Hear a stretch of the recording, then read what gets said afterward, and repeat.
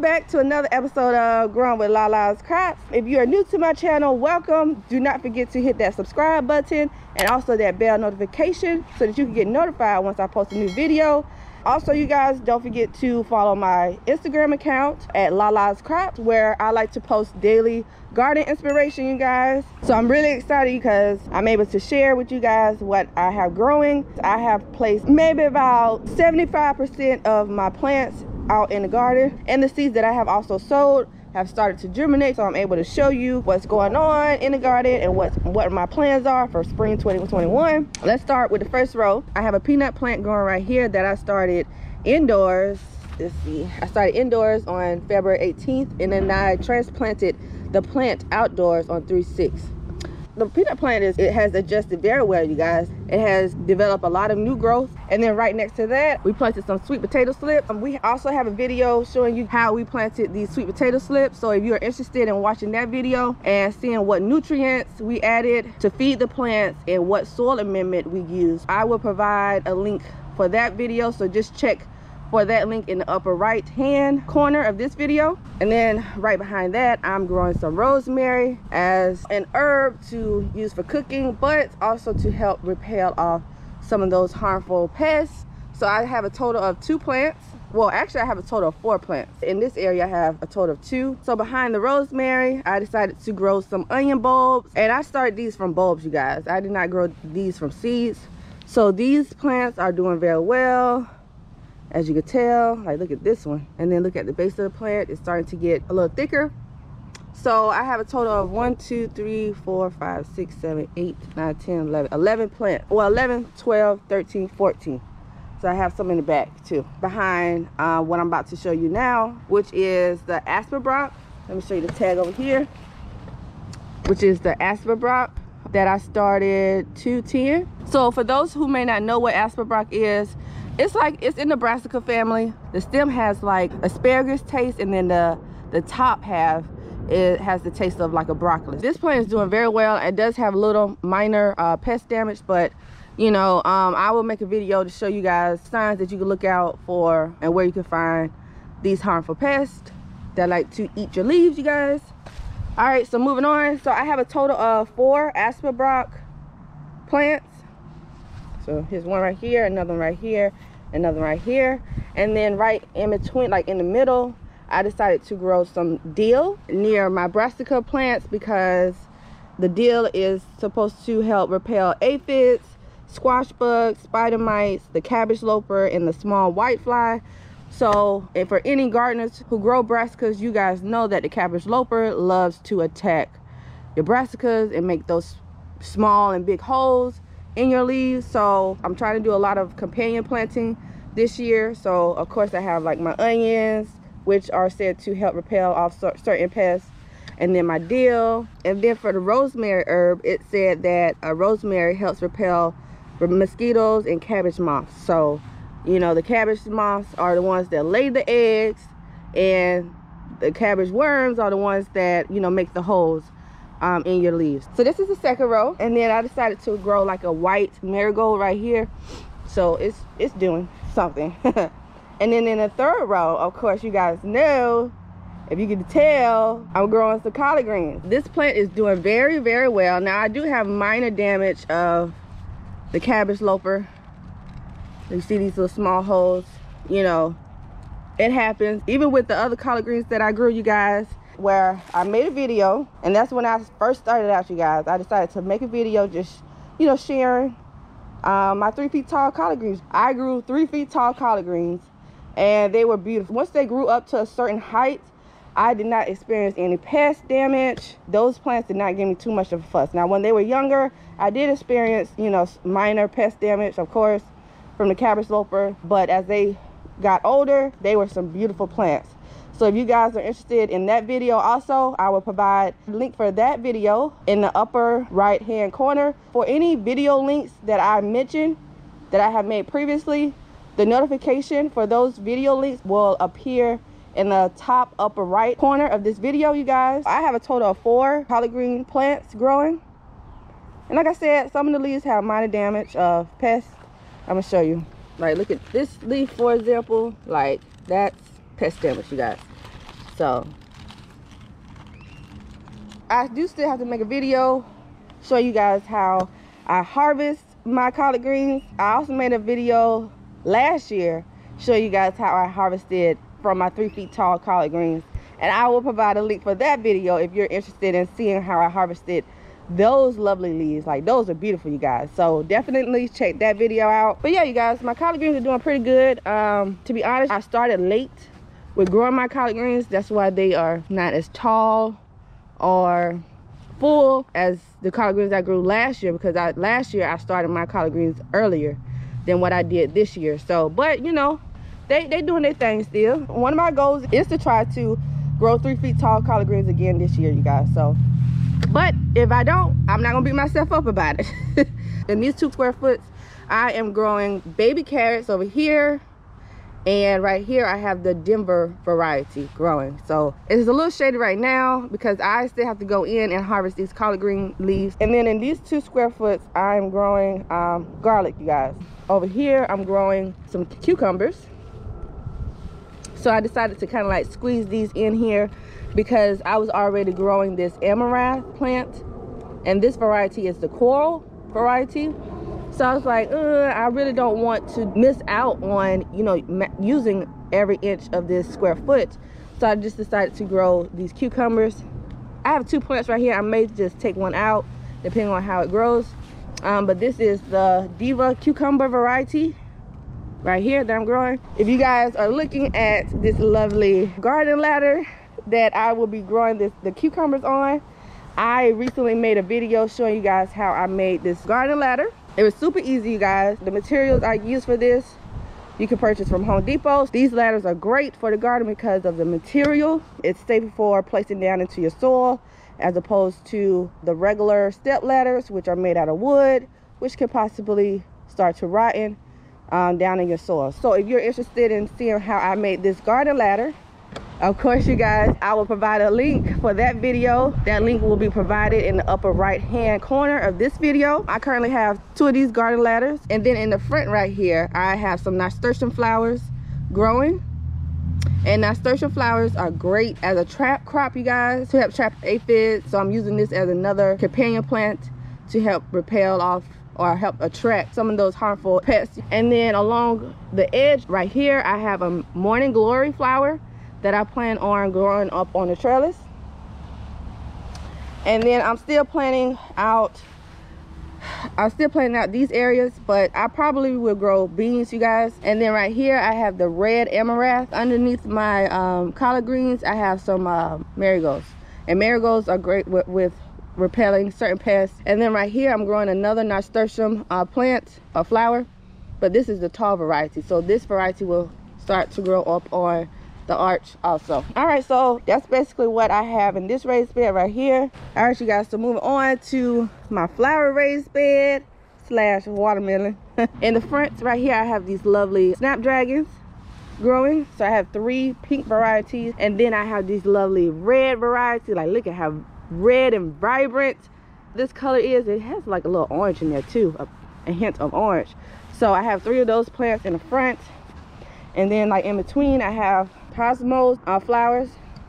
And then in the second row, doing too well, you guys, but in the second row I'm growing the zinnia flowers, and they have like backsplash from the rain that we recently had, you guys. So I need to go in here and kind of attend to that. But these are just the cut flowers. Behind that I have the cactus zinnia variety, and I'm glad I planted another seed because that one died over there. Okay, moving on to the side. Okay, so for the side I have some more cucumbers right here growing, and like I said, I may have to just take one out depending on how huge these grow. I don't know because it's my first year growing these.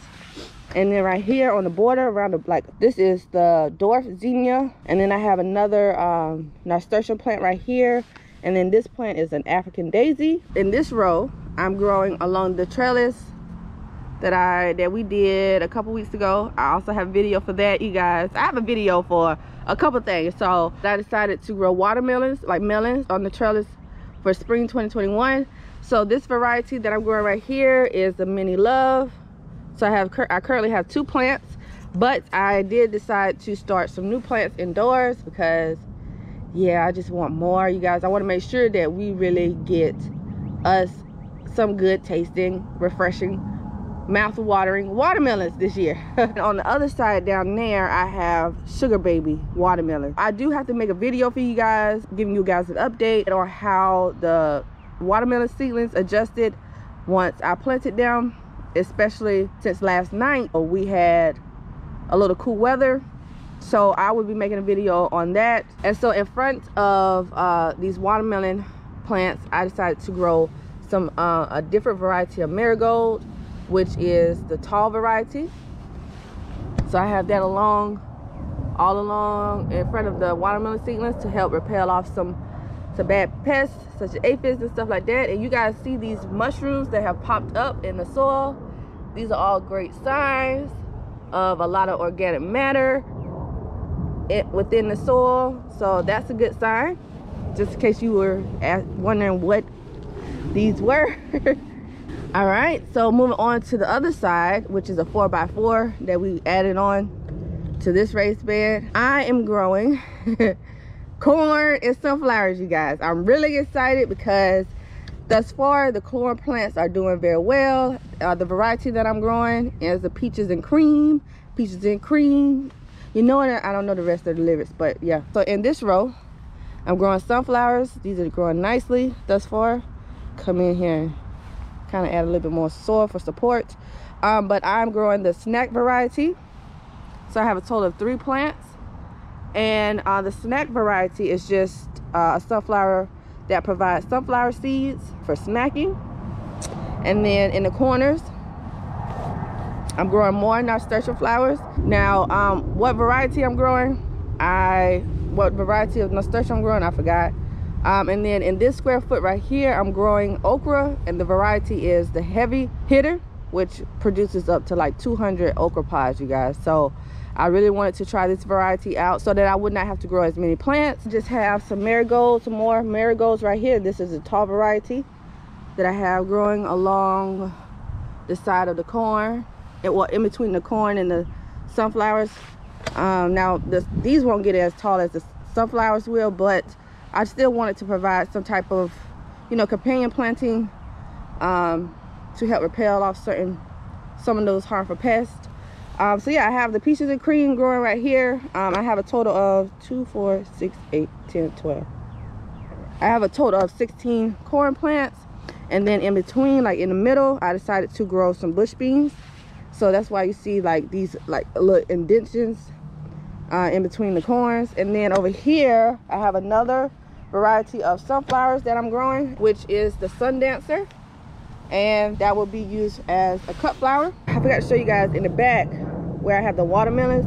I'm also growing more nasturtium plants, but those are the tall varieties that will grow up on the trellis. So in this raised bed, I have my tomato cages already up and running. So that means that I will be growing my tomatoes in this area, but I will be growing my indeterminate variety. I planted my first tomato that I grew indoors. I planted this a couple weeks ago, you guys, so it has already developed new growth, like it has adjusted very well. For the other spaces, I still have my plants indoors, so I will have to do another garden update once those get out here. But along the border here, I'm growing the same varieties on each side, you guys. So up here it's morning glory, and then right next to it is another nasturtium flower, and then right here is another nasturtium plant, the tall variety. So like I said, I'm trying to implement a lot of nasturtiums this year, you guys. I actually caught an earworm eating my leaf on this plant, and I posted that on Instagram. You guys have to check it out. I added a really funny audio to the video as he was eating my leaf, you guys. Like, y'all have to check it out. So make sure you follow my Instagram account, which is Lalascrops. But yeah, you guys, that earworm was tearing up this leaf, and I was amazed. I had to record it because of how fast he was eating the leaf. So yeah, you guys gotta go check it out. Like I said, you guys, I have about 75% of my plants in the garden, so I still have to add more to this raised bed. And this raised bed is basically for medical purposes, so I'm growing herbs. In the front I have, so in this first square foot I have chamomile growing.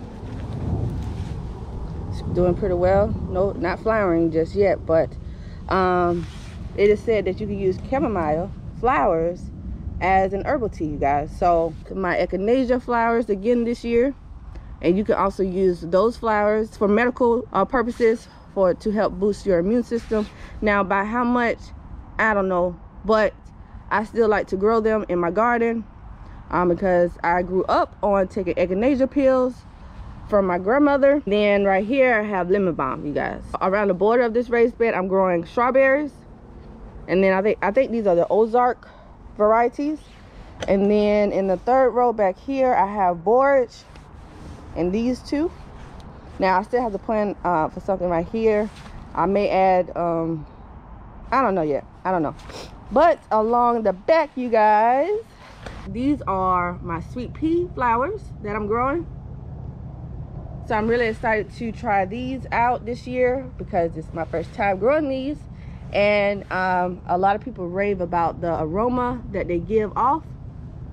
So I'm really excited about that. And these can be used as cut flowers also, you guys. Oh, and I forgot to show you. Here I'm growing bee balm, you guys. Two more raised beds and then we'll be done. In the first row, and this is my oldest raised bed that I put together all by myself. I mean, all you have to do is slide the pieces in, but that's beside the point. I did all by myself. I have more onion bulbs growing right here. These 2 square foot.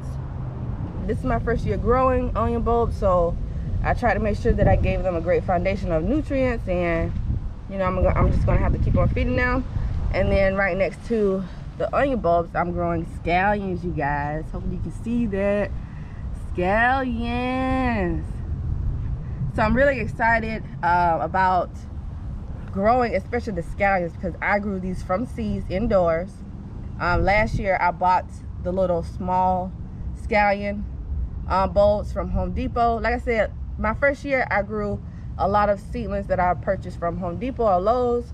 So this year, like I said, I challenged myself to grow majority of my flowers and vegetables from seeds, you guys. So I'm really excited to see the amount of growth that these scallions are producing thus far. And yeah, so I have more growing indoors that I will have to plant in this square foot right here. But yeah, you guys, these scallions are doing good. They're doing great, you guys. In this area I decided to place some thyme, which is supposed to help repel off some of those harmful pests that like to attack cabbage plants, which I will be growing in the second row. So I will have my onions in the first row, and then the second row I'll have my cabbage plants, and then the other rows, or in the back, I will be placing my determinate tomatoes in 2 of the square foot, and then the other 2 I will be placing my cucumber plants, you guys. So this raised bed is basically planned out. It's just I'm waiting to transplant the seedlings, you guys. And then of course, as you can see, these colorful flowers are of course marigolds, you guys. And then lastly, I'm showing you guys the strawberry patch. So I recently harvested like 4 strawberries, you guys. I will provide a footage of that, and I was really excited. Like the smaller strawberries were really sweet, you guys.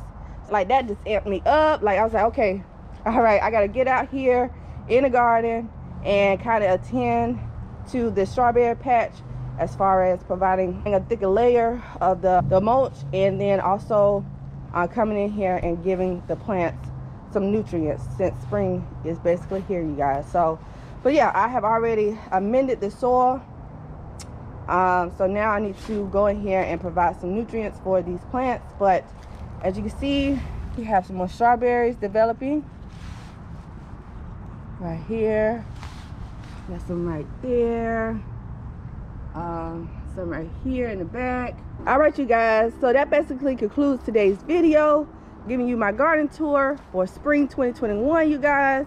I hope you guys enjoyed today's video as much as I did, with showing you guys what I have planted and sold thus far. You know, everything is still growing. Some things are not up just yet, or you know, it hasn't blossomed just yet. So give me a couple more months and I'll give you guys another garden tour you know, once everything is kind of basically up and growing, I will be also, you know, making more videos about how I keep my garden up, you know, maintenance, feeding, any progress that we get as far as, you know, harvesting. That's always fun. So make sure that you guys are subscribed to my channel and also hit that bell notification so that you can get notified once I post those videos, you guys. My next video will be for harvesting these collard greens. Harvesting these collard greens. So yeah, in that video, I will harvest the collard greens and I will show you what I feed my collard greens, you guys, because I have been getting a lot of questions about my video that I did last year, showing everyone how I grew 3 feet tall collard greens, and another video showing how I harvested my collard greens. I've been getting a lot of questions about how did you grow these collard greens, what did you feed them, how did you get the stem so tall and thick. Now, how I got the stem so tall and thick, I mean, I could just give you guys suggested ideas. So I'm going to make a video, another video, because I do have a video, but I don't think it's probably very detailed, and maybe some people don't know about it, but I will provide a link for that video also. You guys know where to check that video out. But yeah, I will be making an updated video in more detail on how I grew my collard greens, so that, you know, so that we can spread the love around and other people can also get some nice size, beautiful collard greens, you guys. I will see you guys in my next video, harvesting my collard greens right there and also feeding them. As always, you guys, happy gardening. Peace.